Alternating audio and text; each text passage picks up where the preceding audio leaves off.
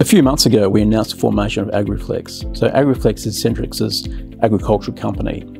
At the moment, we're selling direct application phosphate rock under AgriFlex, but we're keen to increase the product range. One of the first things we can do is add value to that rock that we're selling.